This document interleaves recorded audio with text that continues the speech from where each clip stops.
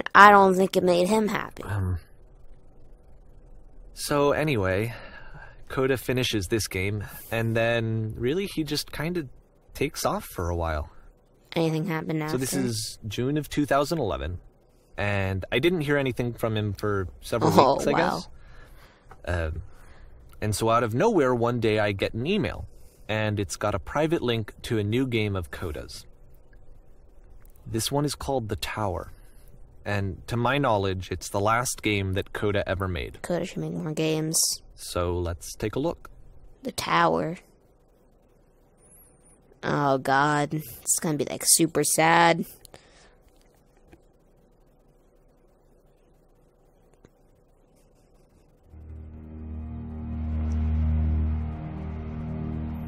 It's the art, it looks like an art museum. Then most of his games look like an art museum. Stage like stuff, stage lights up above. The labyrinth again? No. And this is where I have trouble saying anything meaningful about Coda's work. Because more than anything else, the tower just feels distant. It feels like it's trying to distance itself from the world. Yeah. It's a very cold game. It is. But, like, his most, like, recent games, they felt cold. I don't think showing it to people is a good idea. Like, this room actually has a maze in it. Except that all the walls of the maze are invisible. And then every time you touch one of the walls, there's this awful flashing and noise. So the experience is really miserable. The game goes beyond not being meant to be played. It actually seems to despise the player for trying to play it at all. Well, there has to be a solution. The rest of the levels, so when you're ready to continue, press enter, and I'll put a bridge over the maze.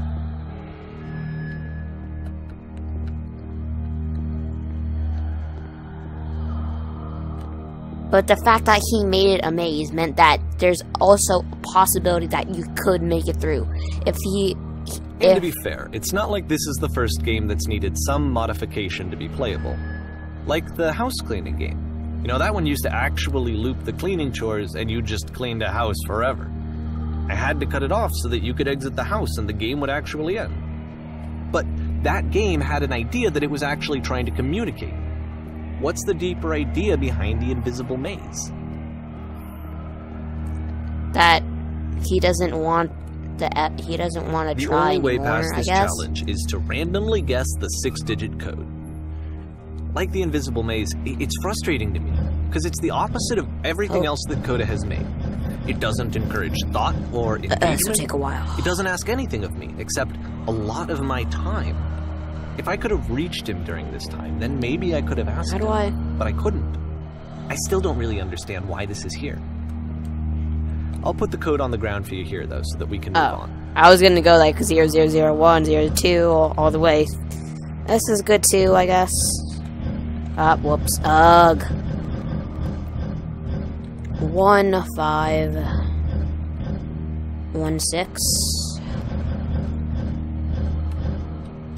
Nah, man, Dave, he did what I was about to do. What else could he could have looked through the code? I forgot this is like a game. He's a game developer. Code is a game developer.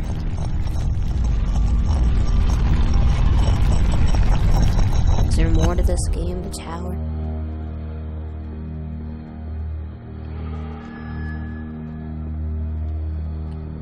Hole. Okay.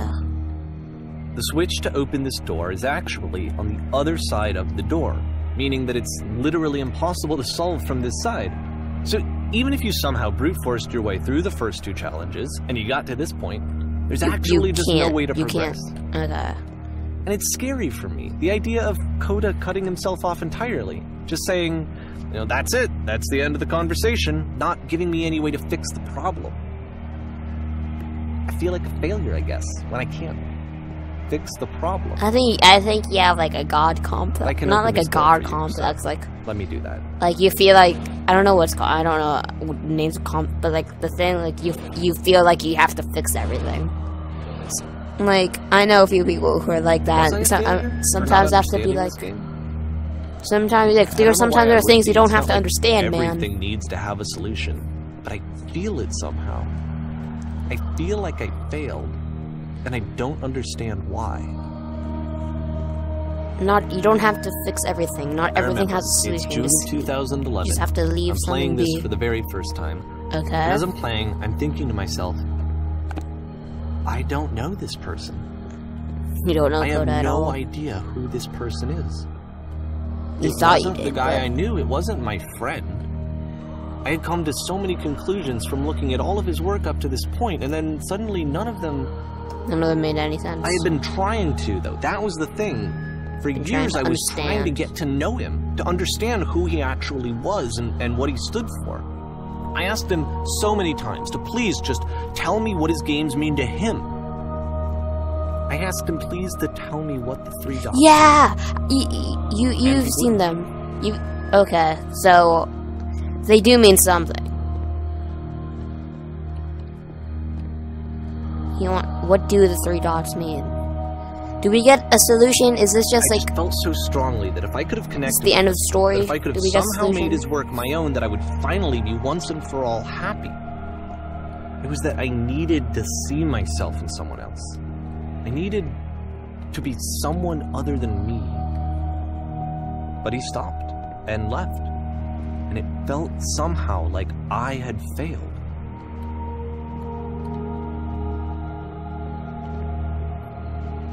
Wow. Is this like the end? Is there like a happy ending to the story? Is this the ending, or is there more? I want more to happen. I want a conclusion. Dear Davey, thank you for your interest in my games. I need to ask you not to speak to me anymore. I'm the reason that you stopped making games, aren't I? Oh no. Because of what I did. I poisoned it for you. He was the one. He was the person who destroyed his games. He was the person that threatened to destroy him. He tried, like, here's his tip. Not everything has a meaning. Don't try and pry meaning into someone that doesn't have anything. Work and I was showing it to people, it actually felt it felt as though I were responsible for something important. I wonder at times whether you think I am making these games for you.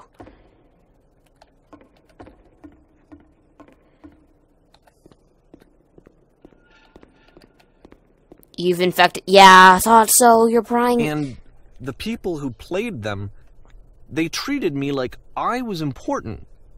They really listened and cared about what I had to say. Even though I was showing your work, I felt good about myself. Finally. For a moment, while I had that, I liked myself. They began to plant solutions in my work somewhere, hidden between games. Solutions? If there was an answer, a meaning, would it make you any happier? Would you stop playing my games and showing them to people against my wishes? Giving them something that is not yours to give. Violating one boundary that keeps me safe. Yeah, that's what I was saying. You shouldn't show these. You shouldn't have shown them to other people. Would you stop changing my games? Stop adding lampposts to them. The lampposts. What?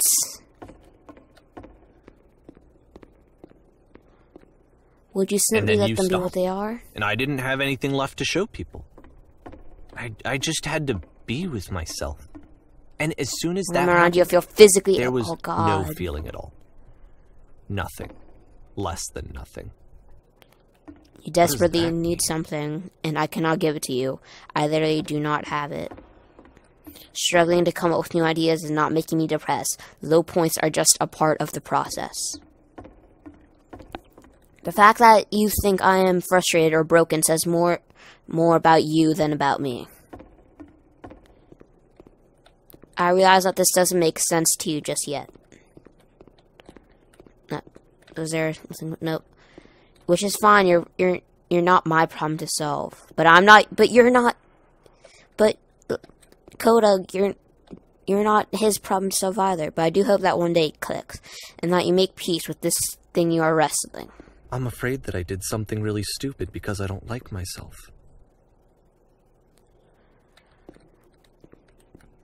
And when you finally see what I'm talking about, don't say anything. It's the puzzle.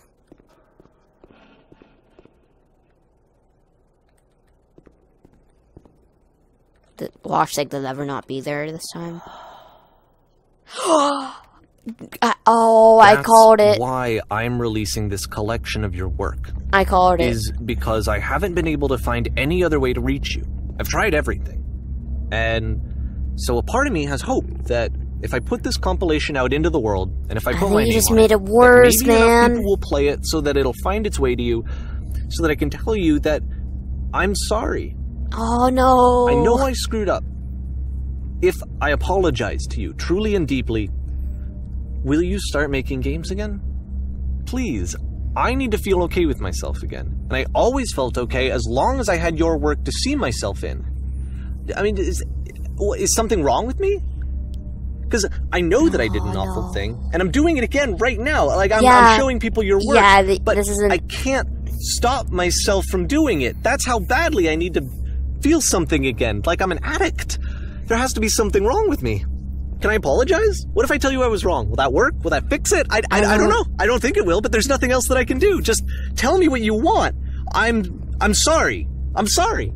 Please, start making games again. Please help me. Please give me some of whatever it is that makes you complete. I want whatever that wholeness is that you just summoned out of nothing and you put into your work. You were complete in some way that I never was. I want to know I want to know how to be a good person. I want to know how not to hate myself. The walls are closing. The walls are closing. I'm fading, and all I want is to know that I'm going to be okay. Oh shoot! Is this the end, right? Is there more of this story? It'd be a miracle if there was, but it seems like this is the end. Like there's nothing more unless Coda speaks to us. The screen's just black right now. Epilogue. Did Coda come back to you? Did he say something to you? Please tell us. Or tell me. Well, I guess I'm recording this. So, it's really, like, Coda didn't put the lamppost in his work. That was just Davey tampering with it. Trying to get some meaning out of his game, even though there was no meaning to begin with. Whoa, I just came philosophical there. Wow. Yeah, like, he kept saying, there needs to be a destination, blah, blah, blah. More. This is another game? Love, more praise, more people telling me that I'm good. Always more. This guy made Stanley Parable. Like wow. It's like this is like totally different. Well, I've never played the Stanley Parable. I've seen it before. Train to leave. Platform 9 3/4.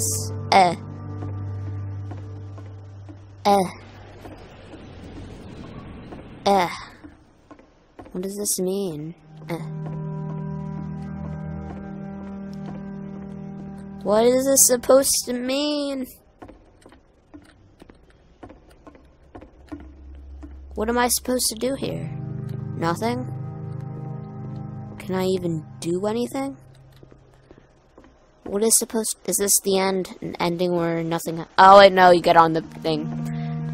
You get on the train. Find a seat, sit in it. Cool kid sit in the back. Cool kid sit in the back. Solution. What the heck?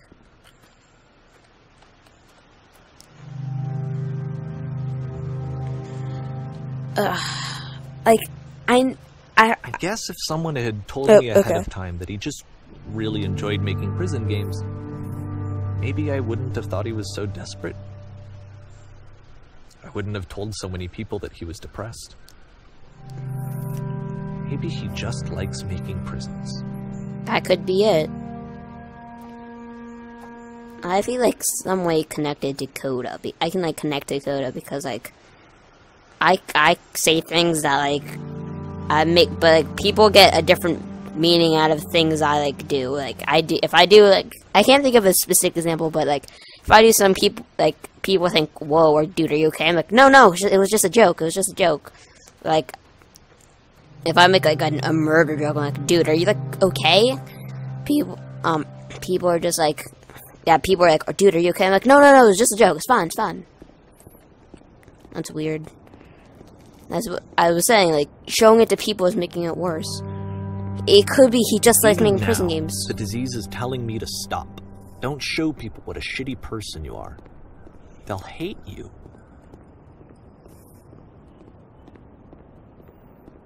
Sand. Dark space.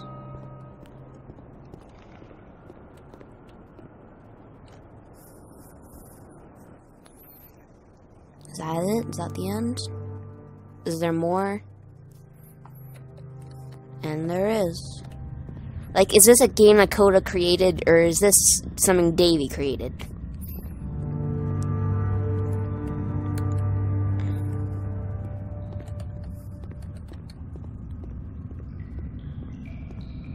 If I knew that my life depended on finding something to be driven by other than validation, what would that even be? It's strange, but the thought of not being driven by external validation is unthinkable. Like, I actually cannot conceive of what that would be like. Life without validation. Uncertainty. That is something a lot of people fear. Uncertainty. The unknown. Not knowing anything could be a scary thing without any validation. What now? I don't know, man. I don't know why this game keeps going. I thought it would end after the tower, but it keeps going on. I think I need to go. Go where? Disneyland? I'm sorry, because I know that I said that I would be here and I would walk you through this, but I'm starting to feel like I have a lot of work to do. You're gonna let me explore whatever this is on my own? Make up for, and so I'm just gonna... Okay. Oh, is this his Counter-Strike map? Oh no. I thought it would be his Counter-Strike map. Wow, my family's being really loud right now. I'm not sure if guys can... I'm not sure if my mic's picked that up. I hope it isn't. It's totally ruining the atmosphere for me. What is this?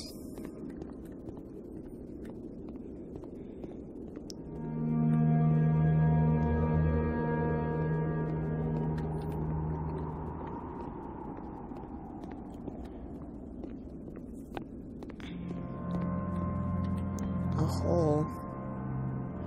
Well, there goes nothing. Elevator? I don't have to go through here. I can go. Okay, I can just go back up there if I want. Unless this just stops there. I hope it doesn't. I hope it gives you a choice. Like, you can go back up the way you can, but you'll be trapped there forever like a prison.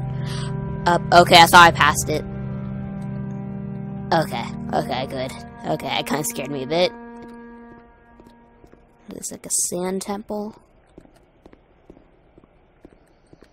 Back at this.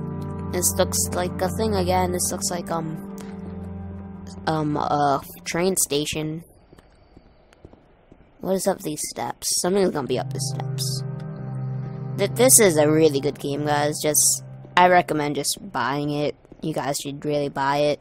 Wow. Experience. Well, I guess there's no point in you guys buying it anymore. Because if you've watched this playthrough all the way up to here, then I think you've experienced most of the story already. But you can just buy this, like, maybe try different dialogue options. Maybe you can try and find different meaning in it, maybe, or you can just buy it to like support Davey and Coda. Ah, it's the whisper machine.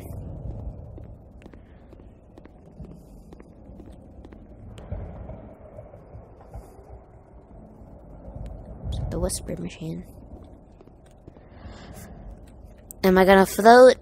Am I gonna die? Am I gonna float? Who knows?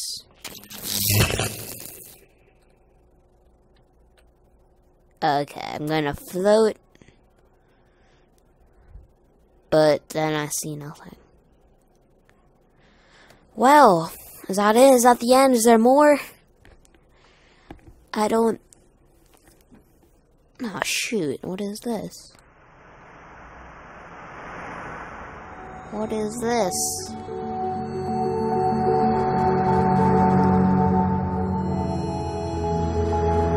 Whoa. I'm just saying, that all looks fake. It looks like a JPEG on the floor, but... Like, at least like, up to, like, a certain point. Whoa.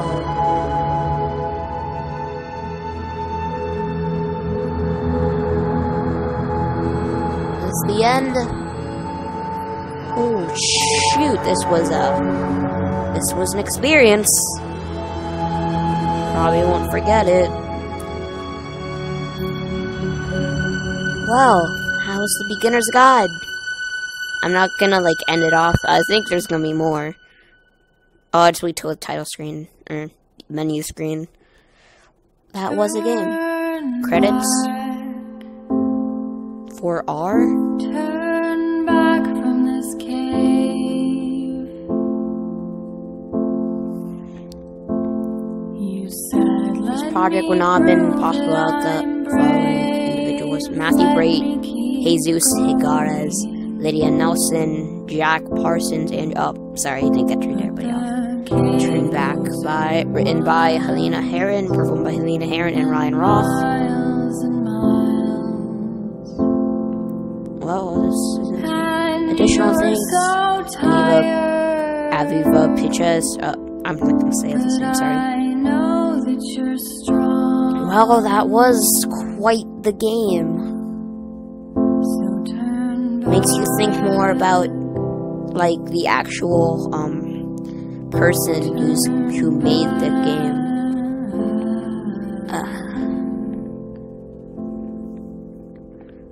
Doesn't make... That was an experience. Hope I'll never forget it. And that's it. Well, everybody, I hope you enjoyed the Beginner's Guide. Buy it on Steam, support Coda and Davey. Buy Stanley Parable, I guess. And if you're watching this in winter, I doubt you are. And, like, I'm recording this like Christmas. And it's not, it was on sale, but well, I hope you enjoyed that playthrough. And as always, Sonic out. See you guys.